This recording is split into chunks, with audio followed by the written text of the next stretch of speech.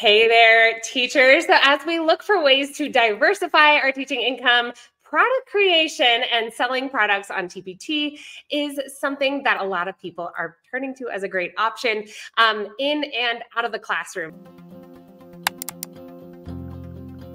So today we're going to chat with someone who has been on TPT for a little over a year and has learned a lot. So I would love to welcome Alejandra. Hi, Alejandra. Hello, hello. Could you just give us a little bit of a background on your teaching journey and how you got into TPT? Sure. So my name is Alejandra. I am currently a classroom teacher. I teach on Outschool, and I have been a TPT author for about a little over a year. I actually started getting into TPT when I started my Outschool journey. So if you don't know what Outschool is, it's basically like a marketplace where you create your own classes and teach those to children online. And since I had to create my own classes, I was also creating like my own resources, my own worksheets, my own games. And then I thought, why don't I post those on TPT? And then I realized it was very, very fun to actually do. It's like a creative outlet. So that's kind of how I started and what I'm teaching. I love it. I love that you brought that up because a lot of us are creating stuff anyway. So why not sell it? Sometimes it just takes a little polishing, a little bit of a cover, stuff like that to get it ready. So that's really cool. Now, a lot of people, when they start out on TPT are like, what do I create? Like, what would you say in terms of first products getting out there? Because there's kind of a stipulation on TPT about your first product. And then how do you go about coming up with new ideas for product creation? Yeah, so obviously when you start on TPT, your first product has to be a free product. So it has to be something that you are providing for free. So a good free resource. I would make sure it's something that relates to what you plan on creating in the future. Because what I like to do is I like to, when I create products, like I'm creating a product line, for example, I like part of that product line to be free and then everything else to be paid. So my free products kind of lead to my paid products. But yeah, your first product has to be free. When I first started, I kind of just started listing everything that I already had.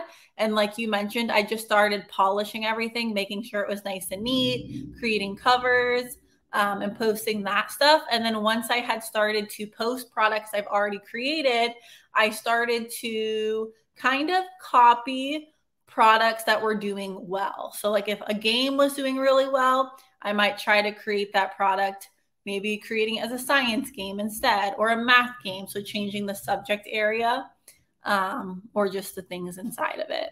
That's huge. I think that's really important. And you said the phrase product line, which I know when I first started, and I only started about 6 months ago, little less than 6 months ago. And so I was like, what is that? And so I want to hear your definition. I know for me, it's kind of just a group of related, usually like the same game. For me, I create games as well.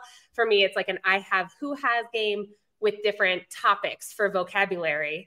And then I create that same game in English, French, and Spanish, since I have resources that are in those categories. And that way, all language teachers know, hey, this is the place for language learning games.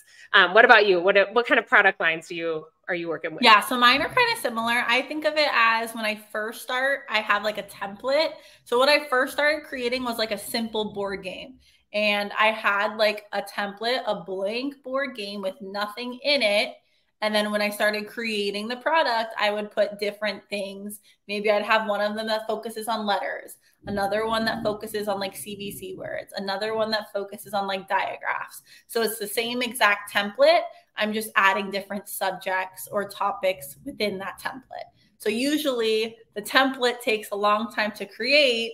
And then the other part is really easy, just plugging everything in. Totally. And while we might start out with that and just the game board, I mean, you and I were laughing before this, it takes time. Product creation takes time. And it's not simply, here's a game board, take my game board. It's catching the potential customer's eye. Can you walk us through a few things? I know I have a checklist that I kind of have to run through for my own well-being when I create a product, and it takes time. But once you've got these templates, that's when you can kind of plug and chug and create a bunch of products at once. What's your checklist look like? Yeah. So, I mean, I start with a template, which that takes a long time.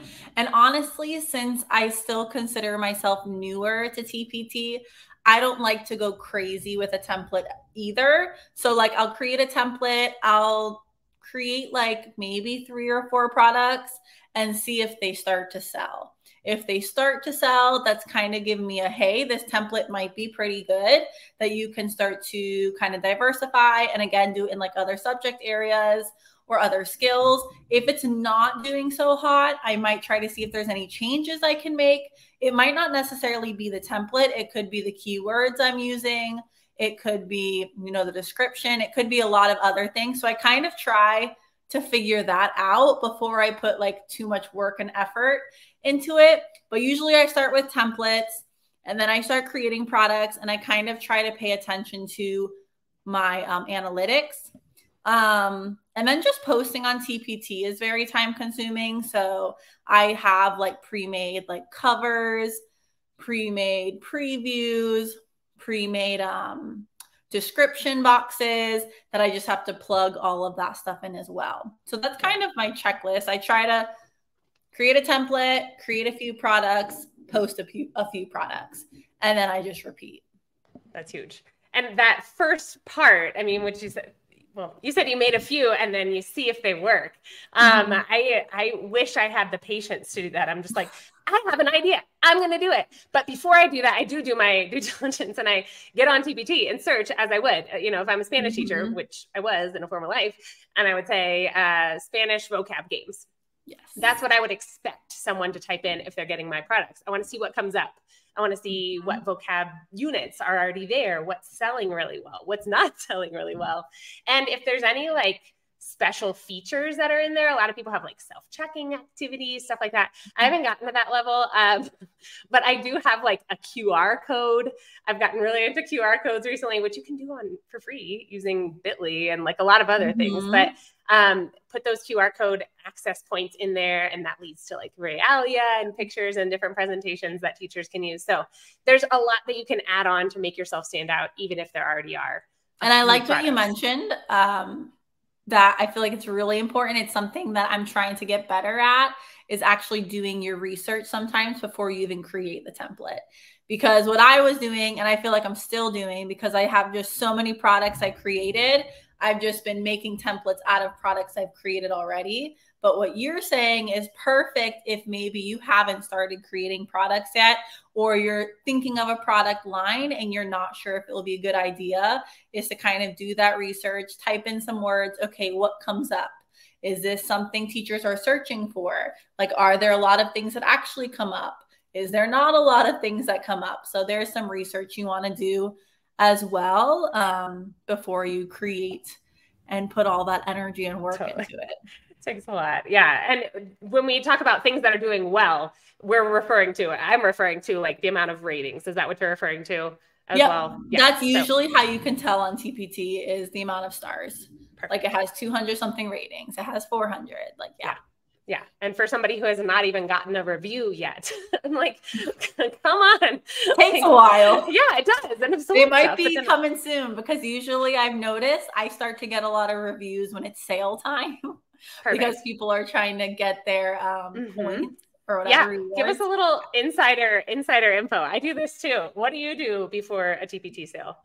Not gonna lie, not as much as I should. I've been neglecting my poor email list, but my email list was definitely something I was using in the past. Simply setting your store to the sale, because they don't do it for you automatically. So you can do that. I talk about it on socials. And I think that's really it right now. I know in the future, I really, really want to focus on email marketing, because I know, like for me, last year I was teaching 4th grade. And as a lot of you know, I was online full time for like 3 or 4 years. And I was going back to the classroom and I hadn't been in a while. So I was on like a ton of email lists. And that was like the way I learned the most versus like socials.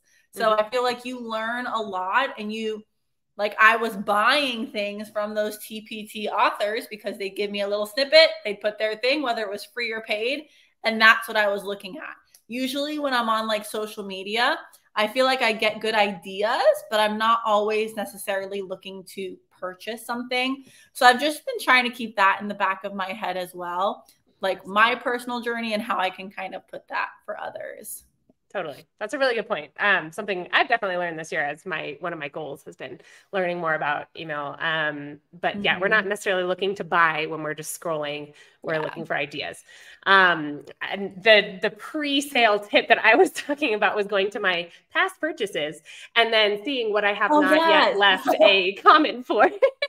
Which I do then, that too. yeah, we get credit for. So I know I have 2 things that I absolutely must buy tomorrow because we're recording this just before the back to school sale in 2023. But the idea here is to then build up your credit, and you get that by leaving reviews. So which I always do. Hope you're right. I hope you're right. People are going to be leaving those reviews. Okay. Now, as we both are kind of, we've dipped our toes in the water. You've been in longer than I have. You know, kind of some of the wisdom points in this sphere. I've learned a lot from a few different people, but I want to hear who have you been listening to, and who do you feel like you've learned the most from? Yeah. So I feel like I have 3 people that I listen to the most, I guess I would say. One of them I actually pay for. It's an RTA membership, but she also, excuse me, she also has a lot of free resources as well. Mostly on like her YouTube. I think her podcast is the same exact thing as her YouTube, but I usually watch her on YouTube, but her membership is super, super good. What I really like about it is you could join for like 1 or 2 months if you wanted to. Actually, I don't even know if it's open right now, but when it opens, I know you can join for like a short period of time and you can just get so much because she has like courses in there, challenges, etc. But I don't know when she plans on opening it. But her YouTube is really, really good. That's Rebranded Teacher by Lauren Fulton. Yeah. I also love Becca Davis. She's another person on YouTube that I watch a lot. She was actually the first like TPT person I followed. And she just has like a plethora of tips, and she's been on the platform for a while. So I like following her. And then once in a while, I listen to the CEO teacher, so Casey Morris. I don't listen to her as often because I feel like she also focuses a lot on just like teacherpreneurship and stuff. And I'm really trying to focus on TPT, but she does have some really good content. And she's another one that has kind of been in the TPT game for like a very, very long time. So those are the 3 I think I listen to the most. I love it. That's really important to just have some of those veteran voices. And then also make sure that you're kind of fresh and up to date on what's changing, because it is changing constantly. I also listened to Lauren Fulton's Rebranded Teacher podcast, Rebranded Teacher Academy podcast, which has been so helpful. So if anybody's just starting out, I would say start at episode 1, take notes, and kind of get started there. I also love Pocketful of Primary. Her YouTube videos were really helpful to me at the beginning. I know she's great. And she's so tech savvy that it's helpful to know like a lot of the kind of Google hacks and stuff that you can use to really create stuff quickly, especially if you're designing in slides. So very cool. Well, I love it. Well, I hope people will go follow your store. And also, I would love to hear kind of, as we wrap up, what is something you love about being in the teacherpreneur space right now? Yeah, so I think something I really like is just the ability to share and connect with others. So like I mentioned before, I do create products. I sell on TPT, but I also purchase a lot of products on TPT. So I think it's great that you are able to share maybe your strengths, and then you're able to get strengths from others. So that's probably one of the number 1 things. And then just connecting, because when you're in person in the classroom, you don't meet a lot of people that like to do teacherpreneur kind of stuff, whether that's TPT, doing things on YouTube or social media. So it's really fun to connect with teachers that are kind of have similar goals as you. So those would probably be my top 2. Oh, that's awesome. Agreed. Well, I have really enjoyed learning from you and getting to connect. And have all kind of gotten involved in a lot of the different parts of each other's businesses. So it's kind of fun to grow together, which I love. Well, I'm excited for you as you start the next school year. And I am so grateful to you. If you guys are looking for great teaching resources, mostly like early reading, a little bit of math type stuff, go check out Alejandra's shop. And thank you so much. I'm excited for what's to come for you. All right. Happy teaching, everybody. Bye.